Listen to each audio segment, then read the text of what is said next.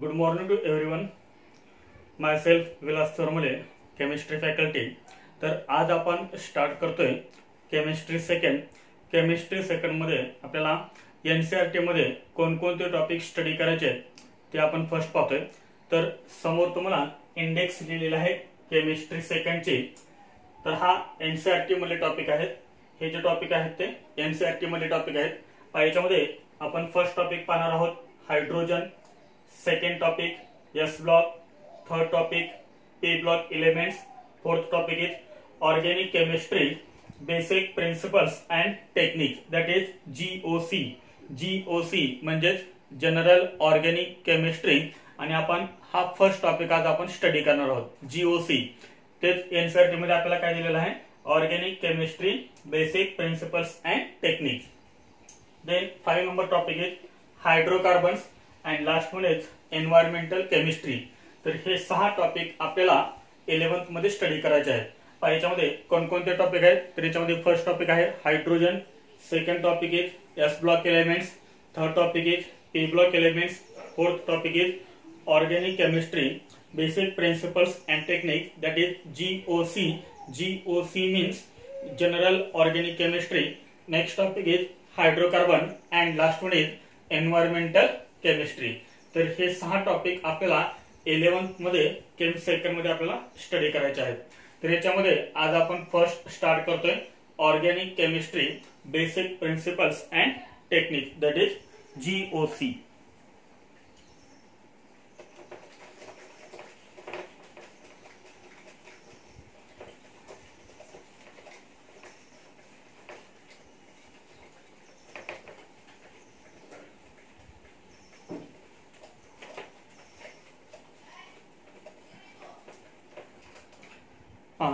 ज्यावेळेस तुम्ही हा व्हिडिओ बघत असतात त्यावेळेस तुम्ही काय करायचं आहे, तर पेन आणि नोटबुक घेऊन बसायचं आहे. तर याच्यामध्ये जेवढे पण आपले पॉइंट्स होतील तेवढे सर्व पॉइंट्स काय करायचे, नोटबुक मध्ये कॉपी करायचे. तर पेन आणि नोटबुक घेऊन बसा आणि जे काही पॉइंट्स होतील आपले आज ते पॉइंट तुम्ही नोट डाऊन करायचे. तर आता पहा, याच्यामध्ये आपण फर्स्ट टॉपिक स्टार्ट करतोय GOC. GOC. GOC means general organic chemistry. General organic chemistry. General organic chemistry lecture number 1. तर आज आपण स्टडी करतोय first topic organic chemistry basic principles and techniques, that is GOC general organic chemistry. तर याच्यामध्ये आपल्याला first काय माहित पाहिजे, what is mean by chemistry. What is chemistry. तर याच्यामध्ये फर्स्ट क्वेश्चन आहे what is chemistry. What is chemistry. What is chemistry. तर केमिस्ट्रीची सिंपल डेफिनेशन आहे. सिंपल डेफिनेशन केमिस्ट्रीची डेफिनेशन, केमिस्ट्रीची व्याख्या काय आहे, study of matter. Study of matter and its properties. Study of matter and its properties. This is the simple definition of chemistry. What is mean by chemistry, study of matter and its properties.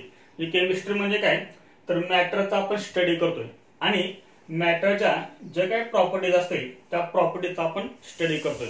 G chemistry म्हणजे काय, तर study of matter, मॅटरचा study आणि मॅटरच्या ज्या काही properties आहेत त्यांचा study म्हणजे काय, केमिस्ट्री. तर आपल्याला एनसीईआरटी मध्ये कोणते डेफिनेशन दिलेलं आहे, ऑर. हे झालं एकदम सिंपल डेफिनेशन. हीच डेफिनेशन आहे, फक्त आपल्याला एनसीईआरटी मध्ये थोडीशी वेगळ्या पद्धतीने दिली आहे. तर ते डेफिनेशन कोणते पहा, chemistry is the branch of science. Chemistry is the branch of science. Chemistry is the branch of science which deals with the study of composition,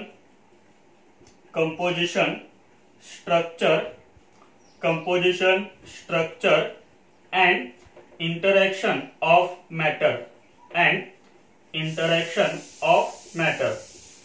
he G definition आपल्याला दिलेली आहे ती डेफिनेशन दिली आपल्याला एनसीईआरटीच्या बुक मध्ये. कोणती डेफिनेशन दिले, chemistry is the branch of science. तर केमिस्ट्री एक सायन्सची ब्रांच आहे which deals with the study of. मग ह्या ब्रांच मध्ये कशाचा स्टडी केला जातो, composition, structure and interaction of matter. परत इथं वर्ड कोणता आला आहे? मॅटर. म्हणजे सेम डेफिनेशन आहे. म्हणजे आपल्याला मॅटरच्या कशा कशाचा स्टडी करायचा आहे? तर कंपोजिशनचा, मॅटरच्या स्ट्रक्चरचा आणि मॅटरच्या इंटरॅक्शनचा. म्हणजे सायन्सची अशी ब्रँच की ज्या ब्रँच मध्ये मॅटरच्या कंपोजिशनचा, स्ट्रक्चरचा आणि इंटरॅक्शनचा स्टडी केला जातो. आता आपल्याला हे माहित पाहिजे what is mean by matter. What is mean by matter. तर मॅटर म्हणजे काय पहा? Matter, what is mean by matter. तर मॅटर म्हणजे anything which has mass and occupies space. This is the definition of matter.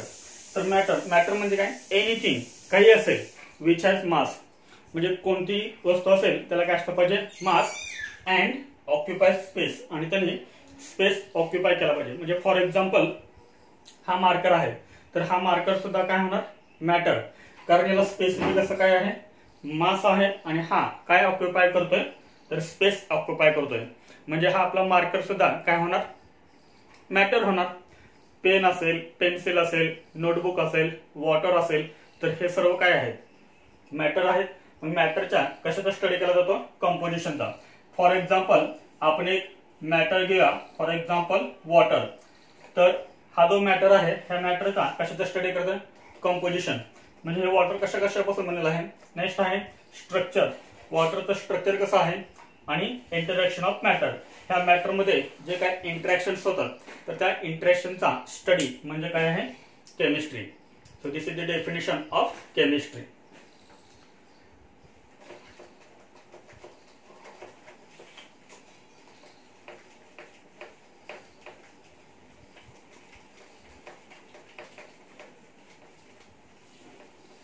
त्यानंतर याच्यामध्ये next point आहे, next point is types of chemistry. Types of chemistry means branches of chemistry. There are several branches of chemistry. केमिस्ट्रीच्या अनेक branches आहेत, परंतु आपल्याला 11वी मध्ये आणि 12वी मध्ये एनसीईआरटी मध्ये आपल्याला फक्त 3 केमिस्ट्रीचा स्टडी करायचा आहे. फक्त 3 केमिस्ट्री एकदम सिंपल आहेत. याच्यामध्ये 3 केमिस्ट्री कोणकोणत्या आपल्याला स्टडी करायच्या आहेत? तर याच्यामध्ये आपल्याला फर्स्ट स्टडी करायचे आहे physical chemistry. This is physical chemistry. First is physical chemistry.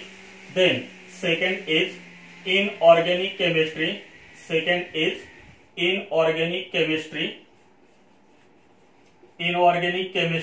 and third is organic chemistry. First is physical chemistry, second is inorganic chemistry and third is organic chemistry. तर 11वी आणि 12वी मध्ये आपल्याला ह्या 3 केमिस्ट्रीचा आपल्याला स्टडी करायचा आहे. तर याच्यामध्ये आपण बघूया फर्स्ट फिजिकल केमिस्ट्री. तर फिजिकल केमिस्ट्री मध्ये कशाचा स्टडी केला जातो? तर फिजिकल केमिस्ट्री मध्ये लॉज अँड इट्स ऍप्लिकेशन्स. म्हणजे फिजिकल केमिस्ट्री मध्ये लॉज, बॉयल्स लॉ असेल, चार्ल्स लॉ असेल, ॲव्होगाड्रो लॉ असेल, हे जे सगळे लॉज आहेत ते लॉज आपण कुठे स्टडी करतो? तर फिजिकल केमिस्ट्री मध्ये स्टडी करतो. त्यानंतर याच्यामध्ये नेक्स्ट आहे फिजिकल फेनॉमेनॉन. तर फिजिकल फेनॉमेनॉनचा स्टडी आपण कुठे करतोय? फिजिकल केमिस्ट्री मध्ये. फिजिकल फेनॉमेनॉन याचा अर्थ फिजिकल प्रॉपर्टीज. बॉइलिंग पॉइंट असेल, डेन्सिटी असेल, मेल्टिंग पॉइंट असेल, तर ह्या सर्व प्रॉपर्टीज कोणत्या आहेत? Physical properties. म्हणजे फिजिकल फेनॉमेनॉन आपण फिजिकल केमिस्ट्री मध्ये स्टडी करतो. त्यानंतर आहे इनऑर्गेनिक केमिस्ट्री. तर इनऑर्गेनिक केमिस्ट्री मध्ये आपण स्टडी कशाचा करतो? तर पिरियोडिक टेबल. आपल्याला माहिती आहे पिरियोडिक टेबल. तर त्या पिरियोडिक टेबलचा स्टडी आपण कोणत्या केमिस्ट्री मध्ये करतो? इनऑर्गेनिक केमिस्ट्री मध्ये करतो. त्यानंतर याच्यामध्ये नेक्स्ट पॉइंट आहे study of elements and its properties. Inorganic chemistry मध्ये अजून कशाचा स्टडी केला जातो? तर study of elements and its properties. म्हणजे इलेमेंटचा स्टडी आणि इलेमेंटच्या ज्या काही प्रॉपर्टीज असतील त्याचा स्टडी आपण इनऑर्गेनिक केमिस्ट्री मध्ये करतो. त्यानंतर ऑर्गेनिक केमिस्ट्री. तर आपला जो केमिस्ट्री सेक्शन सेकंड आहे, तर तो मेनली कोणती केमिस्ट्री आहे? Organic chemistry. आणि ऑर्गेनिक केमिस्ट्री मध्ये स्टडी कशाचा केला जातो? Study of carbon compounds. Study of carbon compounds. तर कार्बन कंपाऊंडचा स्टडी ऑर्गेनिक केमिस्ट्री मध्ये केला जातो. तर याच्यामध्ये जर आपण बघितलं तर फिजिकल केमिस्ट्री आणि इनऑर्गेनिक केमिस्ट्री आपण स्टडी कुठे करतोय? फिजिकल केमिस्ट्री आणि इनऑर्गेनिक केमिस्ट्री आपण केमिस्ट्री 1 म्हणजे पार्ट 1 मध्ये आपण स्टडी करतोय, part 1.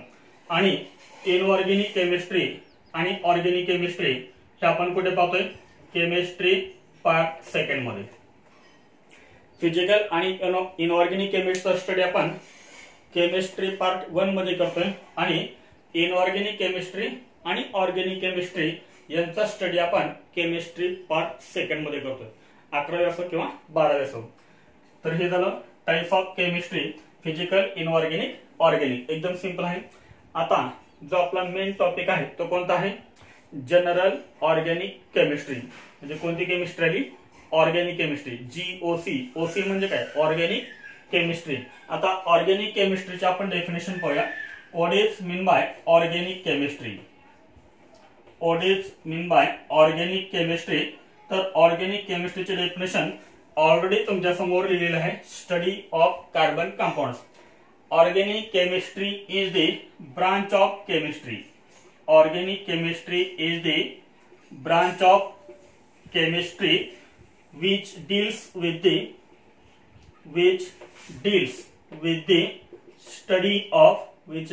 with the study of carbon compounds. Study of